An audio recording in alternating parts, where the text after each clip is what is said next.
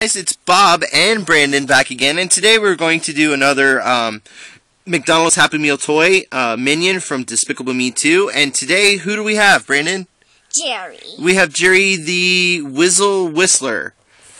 Whistle. Something like that. Anyway, here we go. We got Jerry, and he is really cool. As you can see, he's a minion from Despicable Me 2. And he has some hair here. The paint job on this guy is really, really good.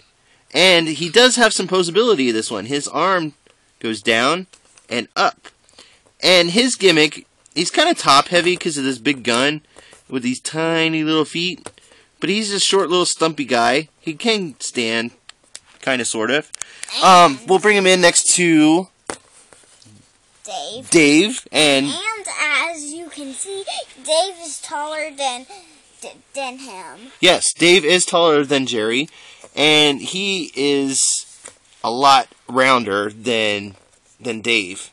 But it's cool just to have him anyway. His gimmick is, Brandon, would you like to show everybody his gimmick? As you can see, he does have like a yeah, he blows. As you can see, he has a gun right there that is a whistle. And it makes this sound when you blow really hard. It makes that sound. So anyway, that's cool. It's awesome to have two minions now. Now if we can only find one of the evil minions, that would be cool.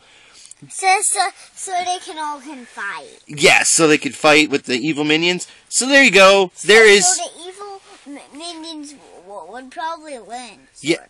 Maybe, sort of. Well, there you go. There you got Jerry the Whistler. And Dave the Banana Babbler. And this has been Bob and Brandon. And make sure you like and comment and subscribe. And like always, we'll see you guys later and have a great day. Happy hunting. Happy hunting and goodbye. See you later. Bye.